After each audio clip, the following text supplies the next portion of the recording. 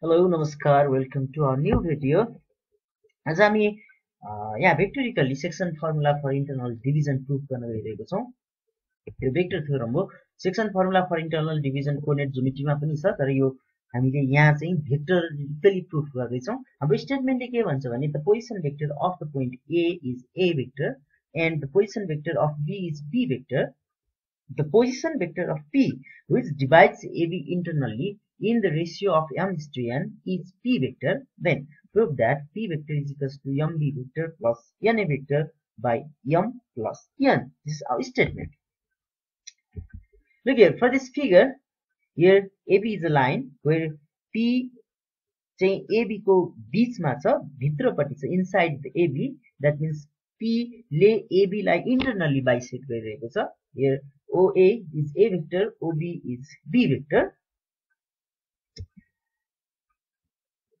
Here is description of our figure. In the given figure, OA is equal to A vector and OB is equal to B vector. The position vector of point P that divide the line segment AB internally in the ratio m is to n is P vector. That is AP is to PB is equal to m is to n and OP is equal to P vector. यो हाम्रो स्टेटमेन्टको जे statement छ हामी त्यसलाई description गरे यहाँनिर figure सहित।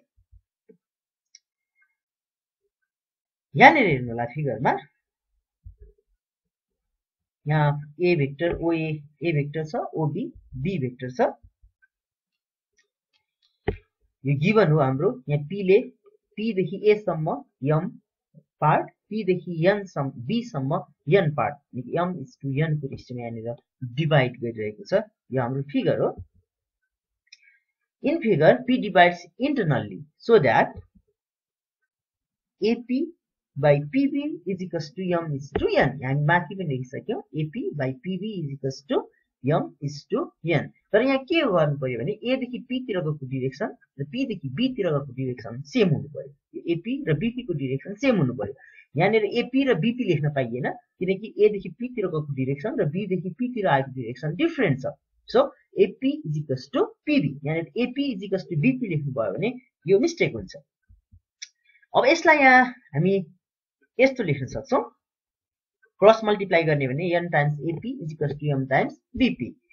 यसैलाई करेस्पोन्डिङ भेक्टर इक्वालिटीमा चेन्ज गर्ने भने n times AP vector is equal to m times PB vector.